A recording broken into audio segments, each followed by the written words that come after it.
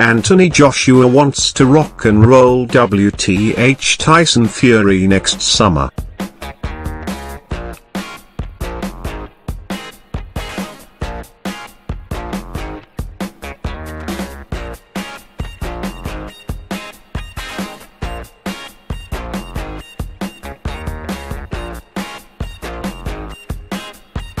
Joshua has spent the last few months plotting his next fights with promoter Eddie Hearn.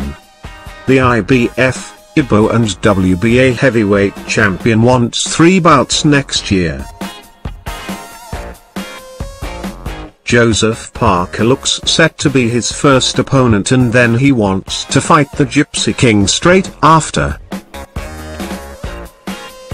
Fury, who settled on an agreement with the UK anti-doping last week to backdate his ban for testing positive for steroids, is now allowed to return to the sport, granted he gets his boxing license back.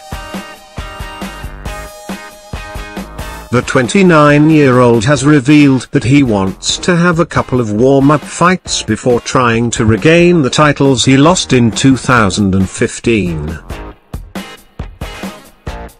If he wants to get straight in the ring with me in the summer, let's rock and roll. Anthony Joshua speaking about Tyson Fury.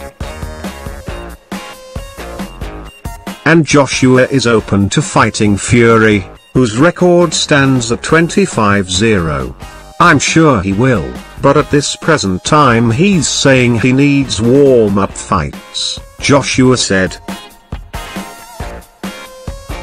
So tune into what's important and then focus on the bigger picture. That's your strategy. If he wants to get straight in the ring with me in the summer, let's rock and roll. The ball is in his court, but either way I'm ready to roll. I don't mind what we do. Fury has often called out the current world champion, and he slated Joshua as a muscle-bound cart horse in his latest outburst. But the former Olympic champion admitted that he does not take note of all the camaraderie outside of the ring. It's what I deal with in my industry, Joshua added. I don't know if he is back or what his situation is, but, as I always say, I stay consistent with what I'm doing, and it's up to him to get back on the gravy train. So calling somebody out is irrelevant when you don't know if you're going to live up to your words.